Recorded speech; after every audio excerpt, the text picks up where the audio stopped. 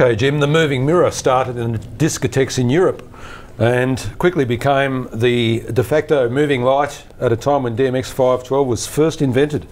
High-end systems produced the Trackspot, and now they've done a Redux. They have. That's the renaissance of the waggly mirror.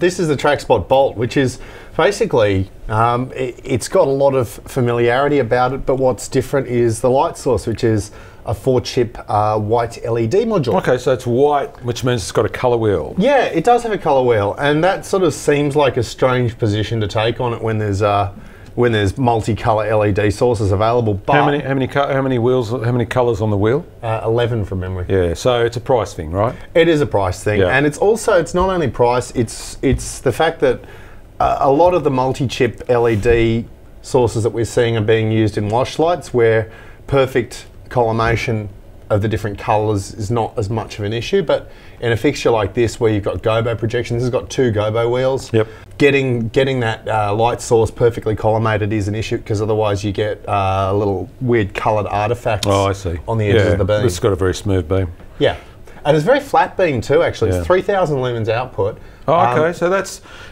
in the sphere of the 250 watt discharge moving light. It'd be that kind of output.